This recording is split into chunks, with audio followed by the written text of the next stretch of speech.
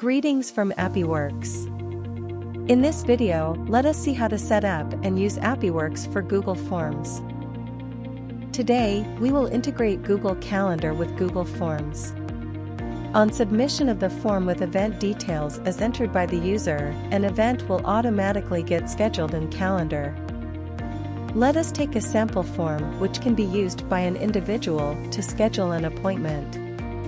In case AppiWorks is not installed, go to Google Workspace Marketplace and search for AppiWorks. Select AppiWorks and then install. In my case, AppiWorks is already installed. Once the installation is complete, you can find AppiWorks in the list of add-ons. Now click on AppiWorks and then Set Up.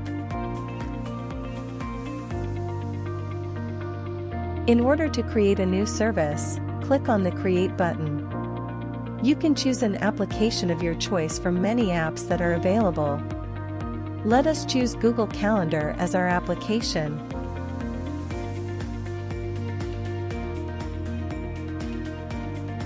You can give a suitable name to your service, and then continue to build the connection.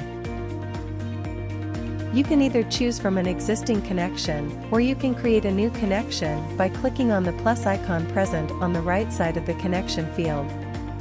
Now authorize with Google Calendar and accept all permissions as prompted. Once the connection is successfully established, we can choose Create Event from the list of actions that are available. Here we must select a calendar from the list of available IDs in which the event will be created. Now let us move to the mapping section. While few fields can automatically be mapped, rest can be added manually.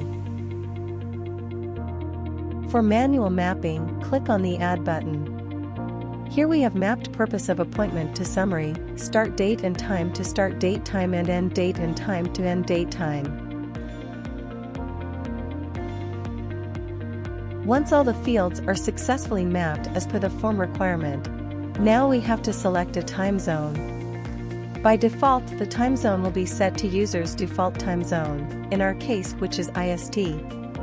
Let us change it to different time zone, and once the time zone is chosen, now let us move to the notification section by clicking on the Add button. You can get notified on every successful submission of form via Amazon SES, SMTP, Google Chat or other communication applications that are available in the list. Let us choose Google Chat here. You can either choose from an existing connection, or you can create a new connection by clicking on the plus icon present on the right side of the connection field. Here we have to provide the webhook URL of the Google Chat space where we want to get notified upon submission of this form. In order to get the webhook URL, open the space in Google Chat and click on Apps and Integration as is shown here. Then click on Manage Webhook URL to get the webhook URL of the respective space. Put the URL and then click on Connect button to establish a connection. Once the connection is successfully established, configure the text with which you want to get notified as has been shown here.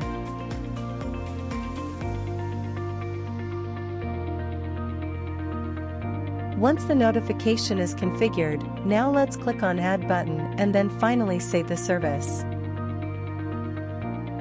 Once the service is saved successfully, let us now proceed to test our form by clicking on the Preview button. Before we fill out our form with some sample information, let us at first take a look at our calendar, and as we can see, no events are scheduled for 8th and 9th of July. Now let's come back and fill out our form.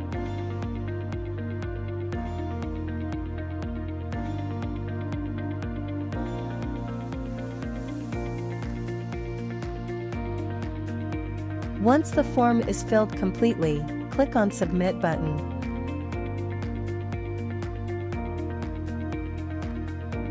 After the form is successfully submitted, let's check whether we received a notification in our Google Chat.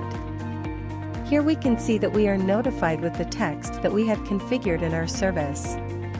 It suggests an appointment has also been scheduled as per the date, time input in the form and the time zone we configured in our service. Here we can see the appointment has been scheduled on July 9th from 7:30 a.m. in spite of July 8th in form as per the New York time zone as was set in the service. Hope you enjoyed the intelligent integration and hyper-automation capability of AppiWorks on Google Forms. Thanks for watching.